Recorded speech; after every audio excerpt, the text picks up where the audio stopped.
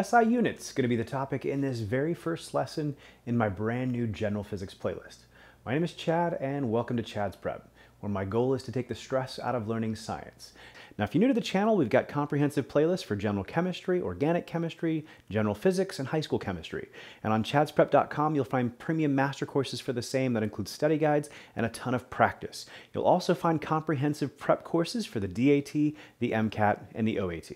Now, before we dive into this lesson, I just want to give you a little background to the entire playlist here. So over the course of the next 9 months, we're going to be releasing somewhere probably in the ballpark of like 90 or 100 lessons, spanning 25 chapters of an entire year of university algebra-based general physics. For those of you that are taking calculus-based physics, you'll probably still benefit greatly from this course, but it will be lacking the calculus element to it. Now, I know that physics is a difficult subject, one that a lot of students struggle with, but we're going to try and eliminate some of the barriers that make it a little more challenging. And one of the things we're going to do is introduce new concepts with examples that are likely to be things you encounter in your everyday life. And this is going to be a lot easier to do in the first half of the course, where we're dealing with Newtonian mechanics, which involves things you're likely to encounter every day of your life. So we're going to deal with like a stone falling through the air in the context of gravity, and throwing a ball through the air, or driving down the road in a car, all things you're likely to be somewhat familiar with in varying degrees. That's going to make it a little easier to conceptualize the material and provide a context that kind of, makes the barrier of entry a little lower. The other thing we're going to do is try and at least initially eliminate some of the math. Now, the truth is, you can't eliminate math from physics. Math is built into physics.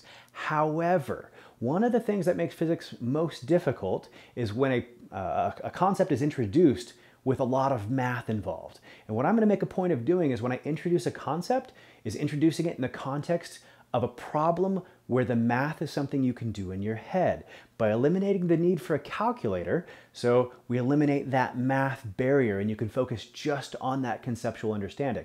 And then as we kind of master that concept, we can start introducing problems that involve a little more math, things you're likely to encounter in your physics course. Now, in the second half of the course, which deals with a lot with electricity and magnetism, we're actually going to struggle to introduce concepts in a context of things you're likely to be able to conceptualize that are part of your everyday life. But what we can do is relate those back to similar concepts from, say, gravity and things of this sort. So hopefully you get a good mastery of the material in the first half, because then in the second half we'll relate right back to that. And so even though it involves some subjects that are going to be a little more challenging for you to conceptualize, because it is very similar conceptually in certain ways to what we learned in the first half, it'll make it much more accessible. And one last thing before we dive into this lesson. So regardless of how good the quality of instruction you are receiving, the real mastery of physics is always going to take place when you are practicing on your own. You've got to get some practice in one way, shape, or form. And might I recommend my General Physics Master course at chadsprep.com. So there are quizzes following all these video lessons, there are study guides to go with it, and the most valuable part of this course, in my opinion, is that with these quizzes, there are detailed written solutions, but more important, almost every problem has a video solution to go with it, where I can explain to you how to approach the problem, how you should be looking at the problem, and then how to solve the problem as well. But even if you're not using my course, get some serious practice in. Any standard textbook you're likely to be using is going to have plenty of practice at the end of every chapter. So let's talk about SI units. Now, first thing you should realize is that SI stands for the Système International. These are the French lords of the units. They make sure to define all the units and relate them back to something in nature that doesn't change. That way, these units are defined in such a way that they're not going to change over time and stuff as well. So, but these are the base units right here, and then we have a number of what we call derived units that are all derived from some combination of these base units. So if we take a look at these base units, we got length in meters, mass in kilograms, time in seconds, the amount of a substance in moles, temperature in Kelvin, electric current in amperes, and luminous intensity in candelas. Now, we'll start introducing more of these as they become relevant. Like, we won't really talk about amperes until somewhere in the second semester topics and things of the sort. We'll briefly talk about candelas, if at all, in one little chapter and things of the sort. So, but for now, the three most important ones that we'll encounter quite a bit early on are going to be length in meters, mass in kilograms, and time in seconds. And you're going to want to get used to the idea that when you're doing calculations, that before you ever do some plugging and chugging, you need to make sure your numbers are in the proper units. So say, for instance, if your length is not given in meters, but say in centimeters, right off the bat as you're reading the problem, you see it's in centimeters, a bell should go off in your head that says, oh, I'm going to have to convert that to meters before I do any sort of calculation. Same thing with mass. You know, in chemistry, we use SI units quite a bit of the time, but not all the time. You're going to find out in physics, you need to use SI units almost all the time. And I say almost, I would just recommend all the time. So in chemistry, we're much more likely to, use masses in grams, but it turns out the SI unit's not the gram, it's the kilogram. And so if I give you a mass in grams in a problem, again, bells should be going off in your head that you're going to need to convert that to kilograms before ever doing any plugging and chugging. So time in seconds. If the time's given in minutes or hours, again, bells should be going off in your head that you're probably going to have to convert that to seconds before you ever do any plugging and chugging in any kind of mathematical problem. So those are some of the things there. Let's talk about some of the derived units that go with this. So we'll start with area. So an area, which is like length times width of a square and things of the sort, or a rectangle, is going to be length squared. And so it's going to have units of meters squared. And that's a derived unit. It's not a base unit, but it is derived from the unit of length, in this case, length squared. Same thing with volume. So volume, you can look at the volume of a cube as length times width times height, and it's going to be meters times meters times meters. And so the SI unit, again, another derived unit, is going to be meters cubed. Now I point out this one in particular because just like in chemistry where mass is often given in grams, not the SI unit of kilograms, oftentimes in chemistry as well, we like to use liters quite a bit, or milliliters, not meters cubed. But you need to know that the SI unit is meters cubed, and if you're doing calculations in a physics class, odds are you're probably going to need to convert that volume into meters cubed before you do some plugging and chugging. All right, let's talk another place where units can be helpful, and that's in what we call dimensional analysis. So let's say we take a look at velocity for just a second. So, and if you look at your study guide there, you can see that the SI derived unit for velocity is meters per second. Meters per second. Now, let's talk about what velocity is. So, and again, if you're from this lovely country as I am, you might be more comfortable with miles per hour, but it's a unit of length over a unit of time. So you might like think that, oh, so velocity is some sort of length over time. So, and it is. It turns out the actual definition of velocity, so is what we call the displacement over time. So in this case, displacement's often given in a one-dimensional system in terms of x. So it's kind of how we'll define it here in this case. But it is a displacement over time, a length over time, which is where the units come from. So it matches.